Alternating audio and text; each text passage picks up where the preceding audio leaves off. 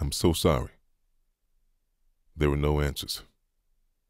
One by one, all of their children were recovered from the house.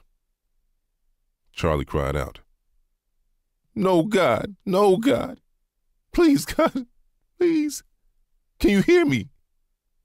Looking up to the sky, he cried out, "Why? Please tell me why." Claire fell to her knees, cupping her muddy hands over her tear-stained face. All she could manage was a whispered prayer. "Dear God, we have tried to be faithful. We have tried to live our lives the way you want us to. Please bring back my children. Take my life if you have to, but please let me wake up from this nightmare and find my children alive and well." Jack came to Charlie's side. Putting his arm around his friend, he had no words of comfort. Charlie and Claire were in a total state of shock. Jack's own hands and arms were lacerated from the search.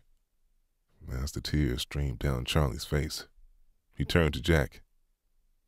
"I don't pretend to understand what has happened to us. The Lord has always seemed to bless everything my family and I have done. I can handle the challenges of losing my material possessions, but I don't know what to do with this pain. I came into this world with nothing. What God has given, He has taken away.